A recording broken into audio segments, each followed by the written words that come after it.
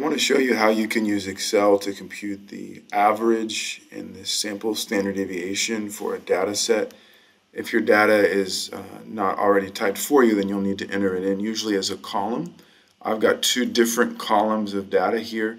And so if I want to find, let's just work with the first column. If I want to find the average and standard deviation for this data, I'm just going to go over to a blank cell somewhere, click there, and then go up to the formula bar. And you always want to start with the equals. And then for average, you just type the word average and it'll actually come up, and then you can click it. It puts an opening parenthesis. You take your mouse, click on your data, and then just drag down, and you're essentially highlighting your data.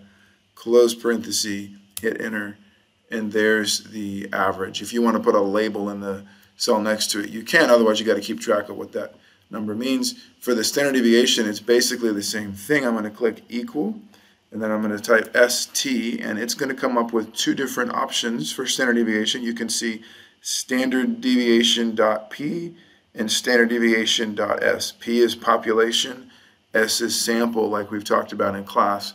When you're working with data, you almost always view it as a sample. So we're going to click on that one, highlight the data, close the parenthesis, hit enter, and we've got X bar and S. It's that simple.